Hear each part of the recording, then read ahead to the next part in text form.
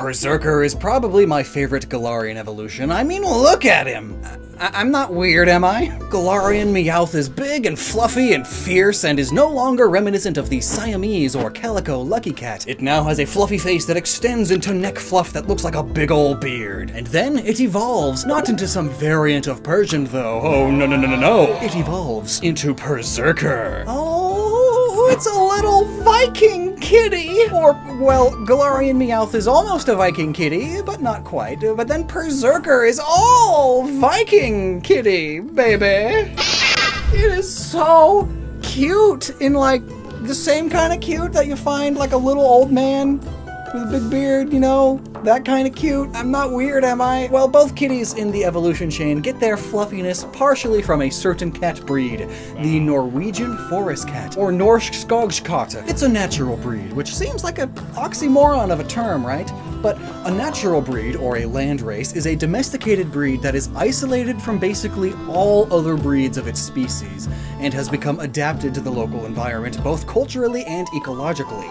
And that adapting comes mostly through natural selection and without much purposeful involvement from the humans around it. Living in Northern Europe since a little after 1000 AD, Norwegian forest cats have used the time since then to adapt rapidly, yet naturally, to the cold, harsh conditions by evolving to become big, sturdy, and fluffy, with especially fluffy cheeks, necks, and chests, and they have long claws that allow them to climb trees exceptionally well, even compared to other house cat breeds. This translates to Pokemon well. Galarian Meowth and Perserker both have especially long claws and fluffy fur on their faces and beards. And according to the dex, parts of Galarian Meowth have turned to iron, and Perserker's iron helmet is actually hardened hair, and these are both very much like the sturdy physique of the Norwegian forest cat. And this iron is why they are now steel type. It's Pokemon's catch-all term for just metal. And it's particularly noteworthy because the Vikings were known to use iron in their weapons and helmets. But like, big whoop! Every European warrior in the Middle Ages had metal armor and weapons. What's so special about the Vikings' metal? Well, of course, by the time of knights and chivalry, metal armor and weapons had improved greatly, and any knight versus Viking battle would end in a very, very dead Viking. Maybe 4 dead Vikings for every 1 knight. But the thing is, the Vikings had a pretty big head start on metalworking technology. Long story short, steel is iron improved by adding carbon, and Viking blacksmiths were making swords out of rudimentary steel long before the bulk of Europe. Funnily enough, they did this accidentally. They were trying to infuse their swords with the spirits of animals by using their bones in the blacksmithing process. Accidental science happened, and the carbon in the bones made the metal stronger. Love when that happens. So yes, for the time, their technology combined with their tactics made the Vikings pretty unstoppable. And this carbonization is referenced by the coin on Galarian Meowth's head. It's black instead of gold, like with the Cantonian and Alolan forms, and this is because, quote, darker coins are harder, and harder coins garner more respect among Meowth. And now, while higher carbon doesn't necessarily make things look black or anything, carbon itself is often black, so the implication is that Meowth's coin here, being so dark, means it has more carbon in it and is thus stronger. And this connection between strength or might and respect is a very Viking thing. The Vikings, or Vikinger, were very strong and loved to fight, and viewed dying in battle as the ultimate glory. They were those of the Norse who went out on boats and raided, traded, and conquered. It's important to remember that Viking was a warrior class, not the name of a region or culture. These Vikings, with their advanced metals for the time, went all over Europe during what came to be known as the Viking Age, from 793 until 1066 when the Normans conquered England. In fact, Vikings play a huge role in British history, which is why Perserker, along with Runa Regis, are in Galar specifically. They traveled the seas all over, as far down as Northern Africa and the Middle East, and as far over as North America, pillaging and colonizing, and yeah, they They discovered America long before Columbus. I still don't get why Americans love Columbus so much. The dude was a stupid racist. Oh, I answered my own question. Well, on a positive note, Americans also love the 100% made in the USA mattresses from Helix Sleep, today's sponsor. If you wake up tired with aches and pains, then maybe it's time you try out a new mattress. And Helix makes premium mattresses customized to you and a partner because everybody sleeps differently and deserves a good night's sleep. Comfy. Their sleep quiz is quick and easy and gives you their recommendations, and when you order, they deliver it right to your doorstep with free shipping, and in a surprisingly small box. It's vacuum sealed! It's really fun taking it out of the box, actually. Wanting a medium feel, side sleeper support, and a cooling cover, I got the Midnight Lux over 4 years ago and still love it. And with its 10-year warranty, there's plenty more love to give. Look at my cat Sasha! She loves it too! She even loves the box! The box is worth the purchase alone. So if you're interested, visit the link down below, helixsleep.com/Lockstin, and then not only will you get up to $200 off, but also 2 free pillows. And do not fear. Fear is not allowed! They offer financing options and also a 100-night sleep trial to make sure you love it, and if not, they'll pick it up for you and give you a refund, so there's no need to be nervous about ordering a mattress online, especially from helixsleep.com/Lockstin. And here's my cat Sasha again. Oh, I spilled. There's gonna be treat crumbs all over the bed now. Bonus fact, the Vikings were notably not racist, for the time anyway, though they were pretty rapey. You take some, you lose some, clearly nobody's perfect. Anyways, in the places that the Vikings pillaged, some of them would settle wherever they landed, but the ones who went back would often bring wives, animals, and goods back to Scandinavia, which is the collective term for present-day Norway, Denmark, and Sweden. Sometimes people will add some other countries in there, but those are the 3 pretty much everyone agrees on. And one of the things they brought back from Britain, though, were the cats. Plenty of which ended up living on the Viking boats, eating vermin and supposedly bringing the Vikings good luck in battle.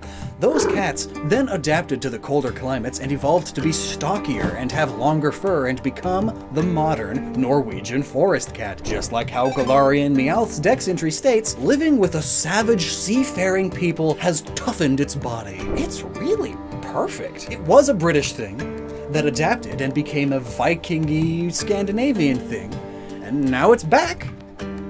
All because raids. Their claws, especially Purserkers, are strong and sharp and are inspired by both Old Norse tales of a breed of mountain-dwelling fairy cat with an ability to climb sheer rock faces that other cats could not manage, which is most likely a reference to the ancestors of the Norwegian forest cat, and also by the Seiks, a utility knife and sidearm that basically all Norsemen carried around with them at all times, including into battle. They were heavy and would be wielded in battle much like a machete or falchion. Now, a notable subclass of Viking that was seen as especially tough was the Perserker, or Perserker, and what they were and how they fought specifically has had a lot of, hand-wavy fantasy thrown into the mix. Just like Viking helmets with horns. It's not real, it's fantasy. What? Horns happen to be the latest fashion.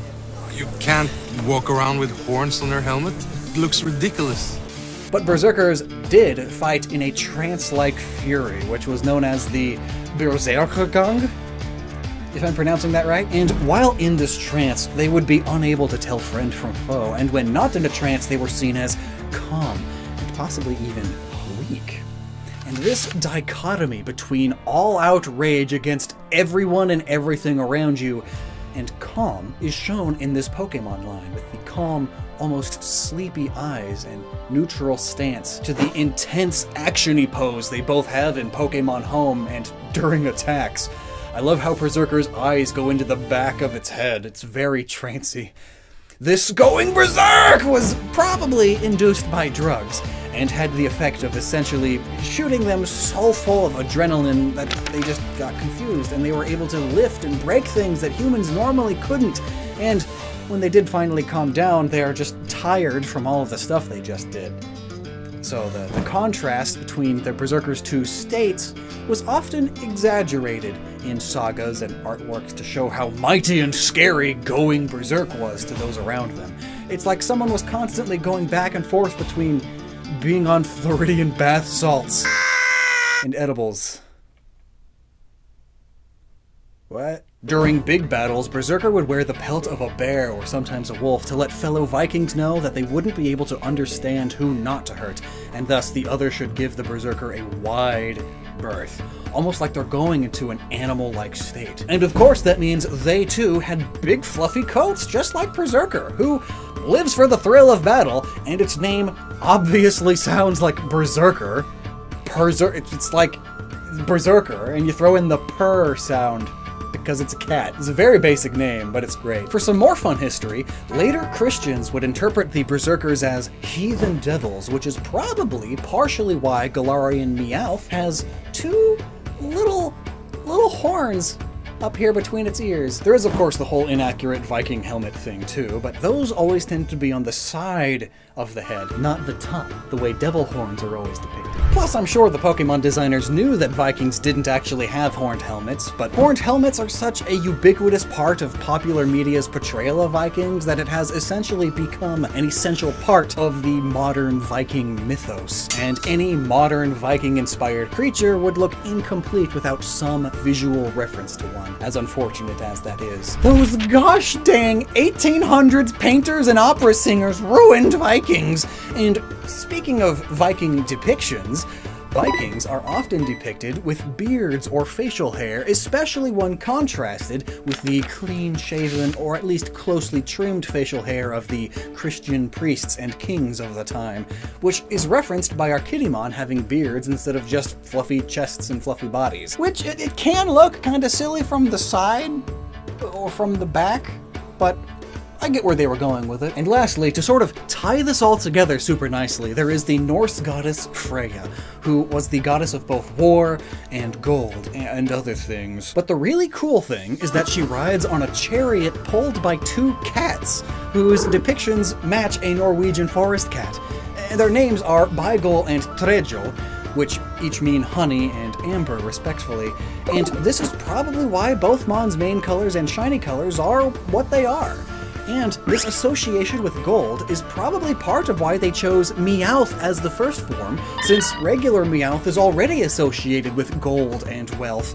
And being a Norse goddess of gold and war, it makes absolutely perfect sense to have your Norse gold-loving cat also become a Norse warrior, a Viking!